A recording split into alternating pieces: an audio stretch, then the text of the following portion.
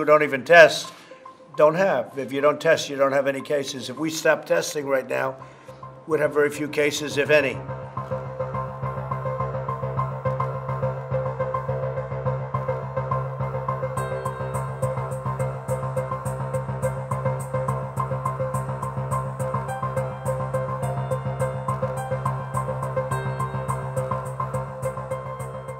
Again, our testing is so far advanced, it's so much bigger and better than any other country that we're going to have more cases. We're always going to have more cases. And as I said this morning, that's probably the downside of having good testing, is you find a lot of cases that other countries who don't even test don't have. If you don't test, you don't have any cases. If we stop testing right now, we'd have very few cases, if any.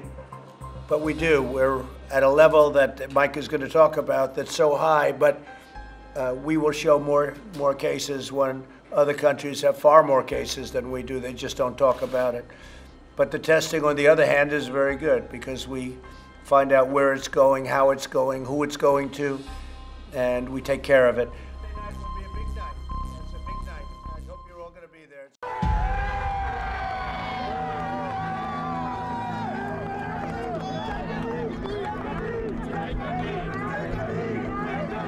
If I can take a knee with the community to garner and broker peace, then I'll get on my knee every day.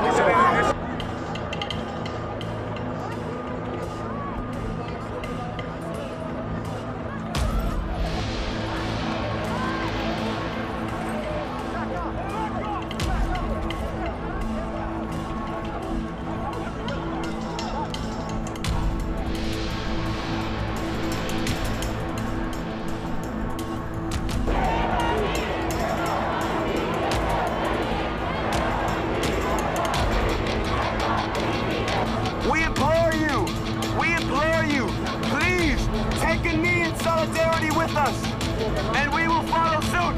Take a knee, NYPD, take a knee, NYPD, take a knee.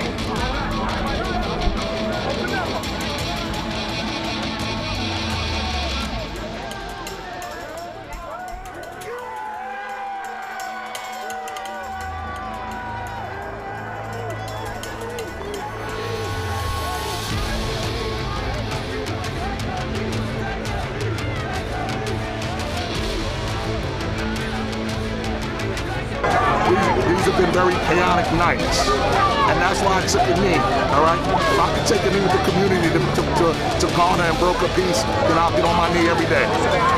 I think we all have something to work on, and tonight's the start.